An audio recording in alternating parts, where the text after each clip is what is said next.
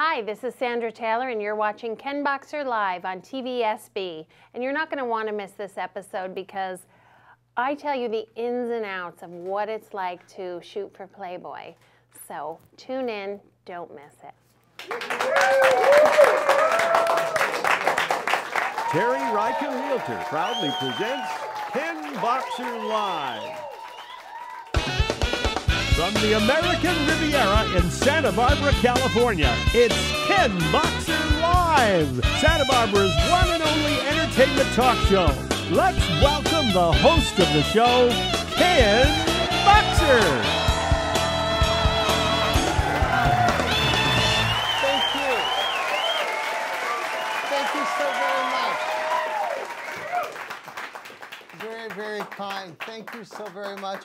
I'm Ken Boxer, and this is Ken Boxer Live. Got a great show for you tonight, but before we begin, I just want to give you a few bits of information. I want to welcome to our show, we have two directors that have come on board. We have JP Montalvo and Erica Schweitzer. Let's give it up for them. They're now part of the crew.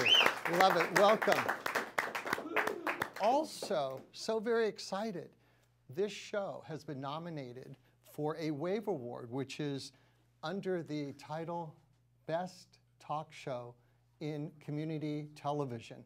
And there's 7 states that are involved in this WAVE Award presentation, and we are one of 5 nominees. So we're so delighted to be in that. We'll find out at the end of this month whether we win the award. And as I've been doing now for the past 3 months, I want to invite, wouldn't we like to have Ellen DeGeneres appear on this show?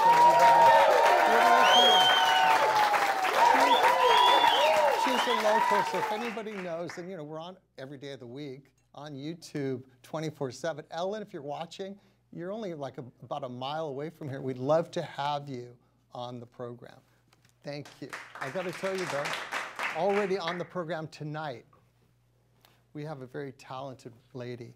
She is an actress, former model, and now a certified wine sommelier. And we're going to find out all about our talented guest. Her name, Sandra Taylor, everybody. And Sandra will be with us right up there, so don't you dare go away. We'll be right back. Ken Boxer Live is brought to you by the following sponsors. Zoto's Bowling and Beyond and Z's Tap House for the best in family entertainment. Gustafson Dance, meeting the highest standards in dance training. The Eagle Inn, a family-owned hotel near the beach in Santa Barbara. And now, back to our show.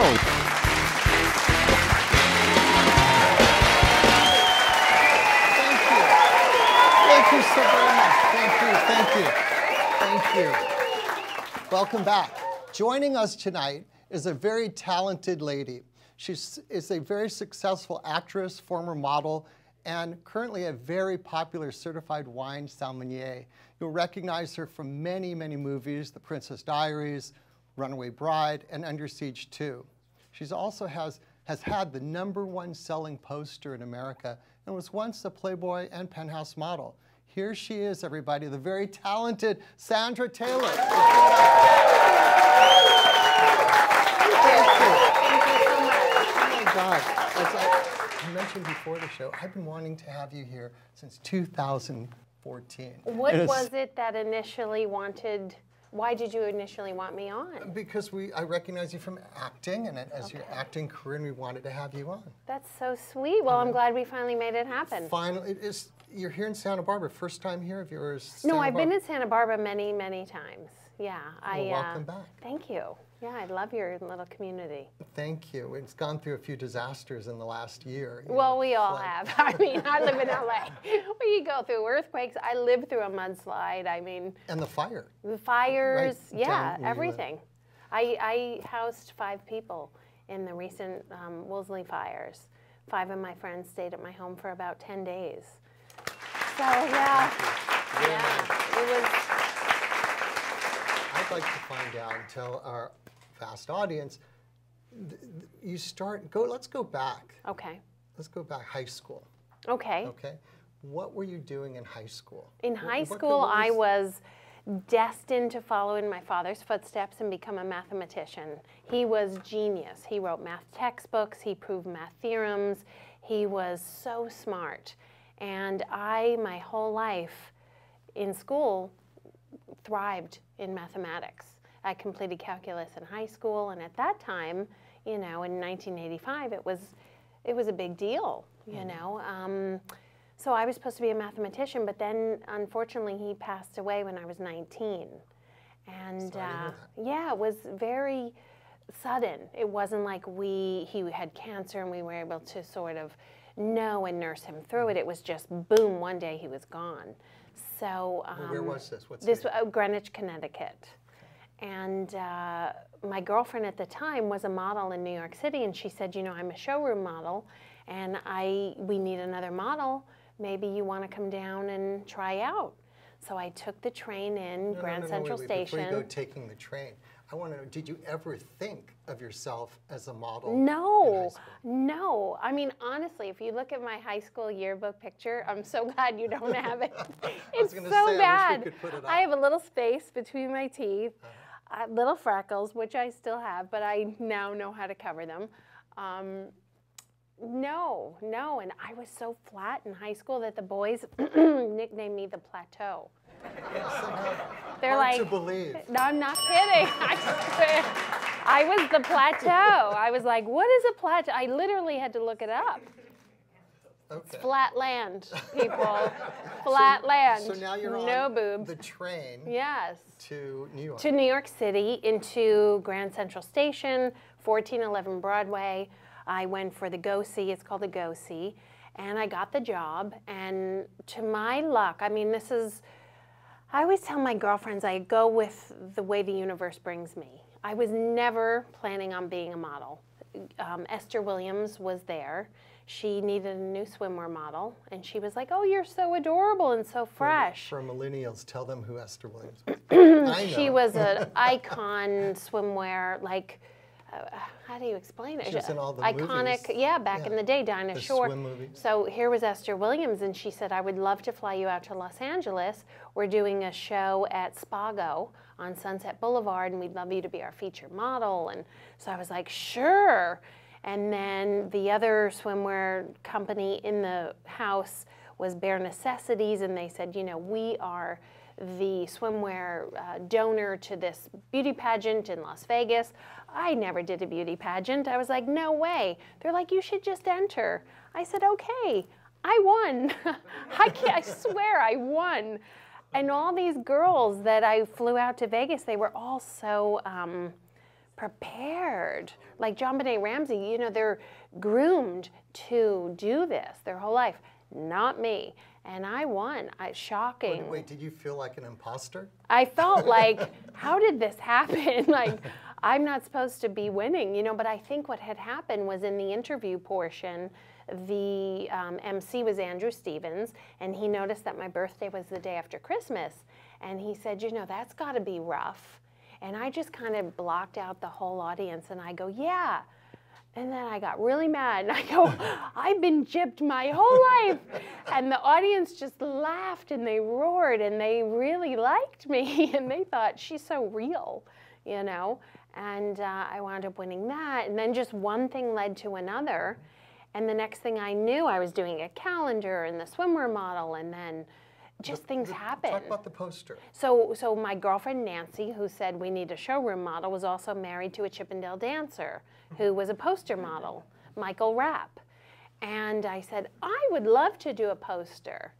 So we wound up shooting with his poster company just by happenstance, because he was like, I think you should.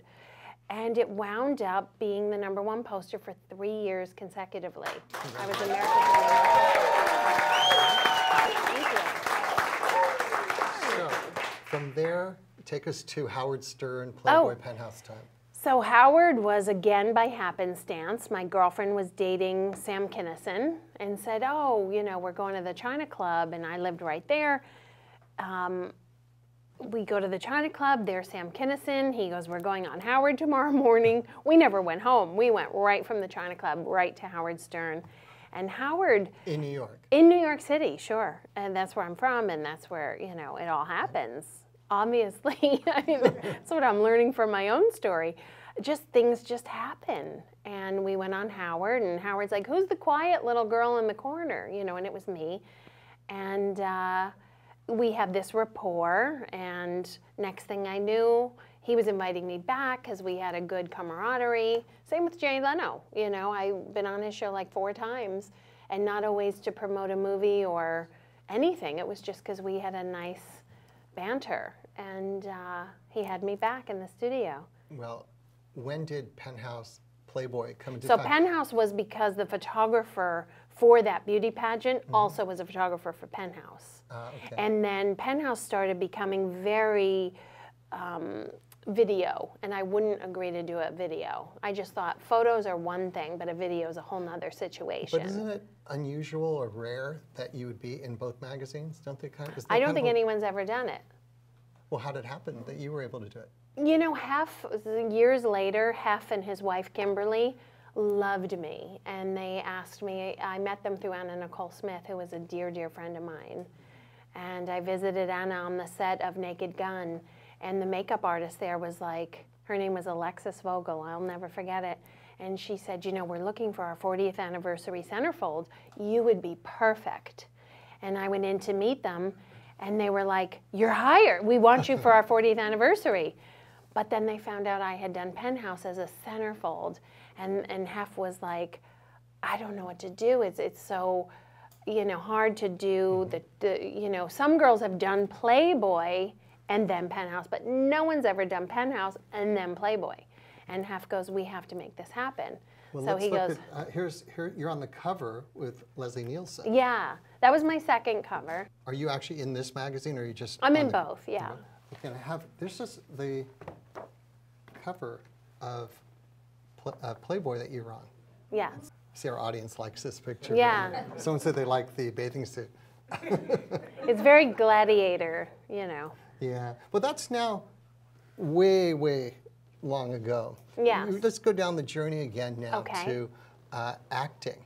You know, most people go to acting school for years. How did you get involved with the acting career? So I met Gary Marshall, who was a fantastic director, who was familiar with Laverne and Shirley, Happy Days, The Odd Couple, Mork and Mindy. There's probably not a person in this room who doesn't know who Gary Marshall is. Please tell me.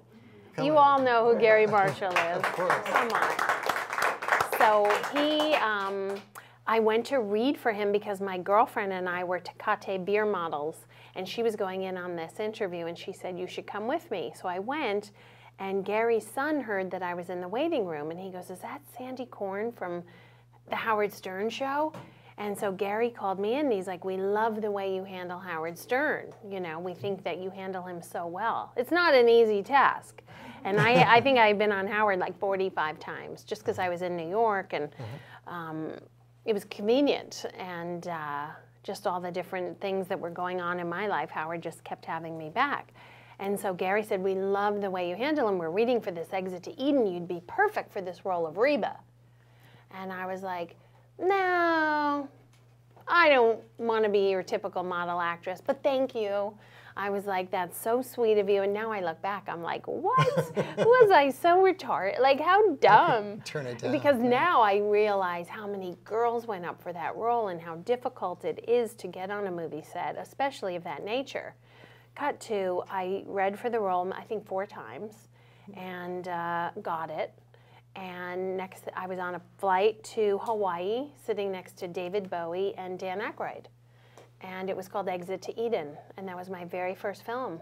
I didn't know what I was doing, but I knew that I got to speak. And up until that point, I had always been a mute, because when you're a model, you're basically a mute. But I was on top of the world. I was a Guess Jeans model. I was a magician's assistant at the Hard Rock Hotel in Vegas, being, you know, this fabulous. I was like under fire, and you know, I was on top of the world. So I didn't even really think I needed to do movies. And Gary gave me this gift of speaking in front of the camera as opposed to just posing, and I loved it. And I remember Dan Aykroyd buying my SAG card for me, because after doing that, because you have to be eligible to join SAG.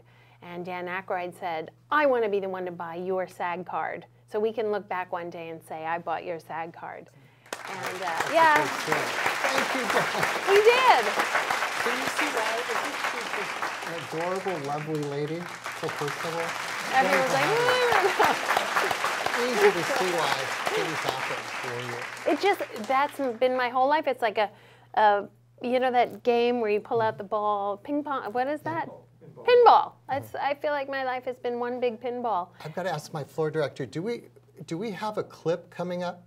I think we do, yes. Okay. Kind of give us a lead in to what we're about to see with The Tonight Show. You mentioned it earlier on. So when my Playboy cover came out, it was a celebrity thing. Steven Seagal picked me to play the bartender in Under Siege 2. And Jay Leno asked me to reenact where I get shot. And I remember Steven Seagal going, you know, you're getting shot cutesy. He goes, there's nothing cutesy about getting shot, Sandy. So Steven taught me how to get shot.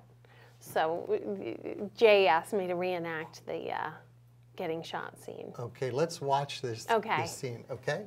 All right. Sandra Taylor, everybody. Could you die on command? You've learned how to die? Oh, I'll tell you, when they did the next take, I screamed bloody murder. Well, did you try? You want to try it now? I will shoot you. It. No. Let's try. Let's see. All right, here we go. All right, now you stand there. I gotta fall back. I need. Well, you can fall back. Catch me? I'm sure Reggie, you'll help. You'll catch her if she falls. Really? All right, here it is. Okay. All right, lady. I was going to protect the girl, and I was like, no, don't take her. I wasn't going to don't shoot you in the knee, but I'll shoot you in the heart. Bang!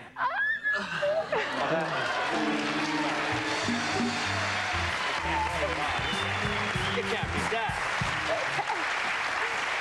Thank you. Oh, God. How'd I do? Very, very convincing. Did you believe it? Very, very convincing. Just joining us, Sandra Taylor is our guest. We've been going down her career, actually, you know, from model, actress, and now you are a certified sommelier. So I'm going to let's find out more about that. But look what we brought with you, or with us. We have, this is a wonderful bottle. Okay. We've got Fred Brander from Brander Wines, friend of mine, and he has a vineyard up in Santa Ynez in the Los Olivos district. He wanted you to try his wine because he knows you are a certified sommelier. So, Fred Brander, thank you so very much. That's so sweet. And I'd like for you to give us a lesson on what you do as a certified sommelier. How did you get involved with that? And I have look at this, we have a nice night out here with some glasses. Wow. So nice. So tell us about, first, as you're describing what you do, if you could, I don't know if you've ever used one. Well, you're going to do the top part. Oh, I'm doing this? Cause this well, Sauvignon Blanc is a beautiful grape. It's usually very well, most people like New Zealand. The Sauvignon Blanc grape tends to flourish in New Zealand most. So let's see how it does here. But it's a very high acidic, it has notes of grass, has notes that people even say cat pee. Do you want me to open this too? No, I'll do that. Okay. They say what now? Cat pee and Cat grass. pee. Yeah. Okay. And I get it. I really do get it now. I mean, but it's fresh. It's acidic. It's a good daytime drink if you're a daytime drinker. But what do people say when they recognize you? Well, that's interesting. Because you're very popular. I mentioned that in the opening. You're a popular sommelier. So how? Now that came out very easily. Is that good? Yeah. Well, it's young. It's 2017. Okay. It's not going to be difficult. The 1993 Gaia Barolo Barbaresco is going to be a difficult cork.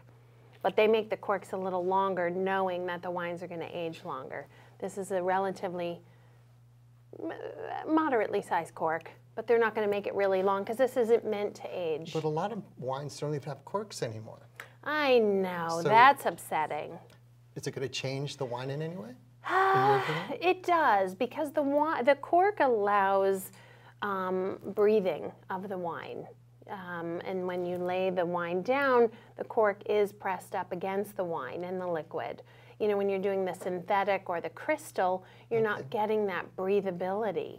Everything is, you know, just stopped. So let me smell this and tell me what I'm supposed to smell. Well, again, it's young. It's a very young wine. Okay. But it's nice. It's fresh. Okay. It's going to be acidic. It's going to be crisp. It's going to be a pretty wine, I'm guessing. What would you expect now when you pour? What we're going to taste? What would you expect in terms Fruit forward, crisp, and acidic. And this is from the Santianez region. Would that have any effect? Well, the terroir is going to be different. You know, again, like I said, the Sauvignon Blanc grape thrives in New Zealand because of the fog. So I think you guys get a lot of fog here too. We do. So that's going to be one good reason why this is going to be a nice. Did you think you were going to be drinking on the set? I was hoping. No. Our audience has the champagne before the show. Let's see. Well, it's very light, so we call this a almost hay or straw. You know how to do that, okay? Well, you know what you could do if you don't know is just back and forth, back and forth. Now you're a silver pin. Silver pin certified sommelier. How long will it take you to become a master in the art? I'm going to take a moment because my studying was so extensive that I would wake up in the middle of the night and my poor dog, I would like have notes all over my bed and my poor dog. It was so difficult that I really need like a year of no studying. Because some people it takes 10 years to pass. I did it in 2.5. Oh, congratulations. And what I did was I doubled up at UCLA at night and NASA, which is North American Sommelier Association, Saturdays and Sundays. So talk about my lifestyle crunch. Imagine I used to go to all these premieres and carousel balls and openings of things, and now I'm in school. I can't go out, and I can't go to this premiere, this Vanity Fair Oscar party, because I'm in school. So it was a lot of but I have to tell you something. and just in these few minutes, I can tell that this career is as important as the others. You're It as is. excited about. You're, I may be more you could excited. argue that you're more excited I'm about more this. excited about this. Okay, Yeah, cheers. cheers. Let's try. Yes. I'm not going to say anything. You tell first. Okay. Oh, It's very pretty. I drank mine. I did not smell. I should have, huh? Yes, exactly what I said. High acidity, fruit forward, very light. Very light. I don't think it's oaked at all. Okay, what would you tell Fred Brander about his wine? I would say nice job. I love the color. My favorite thing about it is the color, you know, the lightness of it. It would be a great daytime drink, nice chilled. It's kind of a spritz with a to nice it, though. salad. That's okay. You know? That's okay, yeah. Okay, well, what is the most expensive wine you've ever had? And what is it? What was it? I had recently in Bordeaux a Latour 1993. And what would that cost? I think it's about $4,000 a bottle. Okay. You ever been to the French Laundry? Oh yeah, I'm sure they have wines a I lot more actually had a expensive William than Salam Pinot Noir there. But I went to Petrus, which averages about $2,000 a bottle, which is 100% Merlot grape. But I've really learned too, it's not always about the money, even though the money helps. Wait, can you tell me, can a $2 chuck from Trader Joe's compare? No, I don't even want to talk about $2 chuck. No. Let's not get crazy. Okay. I mean, money doesn't matter, but let's not get crazy. I'm not going to have $2 chuck ever. I'd rather have water. I'd rather just not drink. Okay. Okay. But you know. What excites you about wine? Obviously, you can tell you're very excited about. What is it that excites you? You know what excites me? So I just booked a trip to Tuscany, so I can go to Sassicaia, which is my favorite Super Tuscan. What excites me is the different terroirs. So you have to understand each grape. A struggling vine makes a great wine. So as the vine struggles into the ground of the terroir of Tuscany or Burgundy or Bordeaux, the reason it's so good, and these grapes grow so good, is they've honed in on what grapes grow great in that area. And they will suck up all the nutrients in the terroir, whether it's oyster shell, because Burgundy was once underwater back in the Ice Ages. So when you get a Sancerre from the Loire Valley, it's going to be briny and have that oyster briny kind of essence to it because of the vine struggling and pulling up the nutrients from the soil. So that excites me. Were you surprised at the intricacies of wine before you even got into it? Yeah, I was. Did you know anything about wine before you, other than a consumer? No, other than the different grapes. And I was like, oh, I never knew. You know, Cabernet Sauvignon is a full-bodied red. Petit Verdot is added for the fragrance. Merlot is added for the smoothness. You know, each grape has a reason why they might add it to a blend to smooth it out if it's rough or. Well, would you like to start your own vineyard? I would. I was thinking about a little wine bar first. And, you know, because I was in the entertainment business for so long, I would love to bring my personality to a little wine bar, and I'm obsessed with Zelda Fitzgerald. So I thought of calling it Zelda's and playing like Cole Porter and serving like just these cool wine finds that I find from all over the world. And all you need to do is put yourself on the label, and it's going to sell. Oh, yeah. Don't you think, everybody? Yes. You know, time gone by so quickly. Is it over? It's over. What? Thank you so very much. Thank you. And good luck to you, everybody. Thank you. Sandra Taylor. Yes, well, that's our show for tonight. Join us for our next show when we have individual here at our next guest is the current 2018 Miss Globe Europe. Valentina Yazakova is joining us. Okay, so for our guest, Sandra Taylor, and for our director, JP Montalvo, and the entire KBL crew, I'm Ken Boxer. Good night, everybody, and thank you so much. Thank you.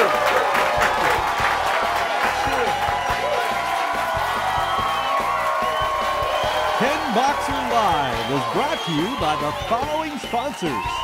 Terry Ryken, your broker with a personal touch for all your real estate needs. Gustafson Dance, meeting the highest standards in dance training. Gino's Pizza, serving and delivering the best pizza throughout Santa Barbara. The Lovin' Spoonful, yogurt at its finest. The Daily Grind, espresso, juice, and deli. Spudnuts Donuts. Zoto's Bowling and Beyond and Z's Tap House for the best in family entertainment. The Eagle Inn, a family-owned hotel near the beach in Santa Barbara. Petrini's Family Restaurant. La Quinta Inn and Suites. Country Catering, Meat Market and Deli. Lito's Takeout. Jack's Bagels and Bistro. The Ken Boxer Live musical theme composed and arranged by Mr. Michael J. Leslie.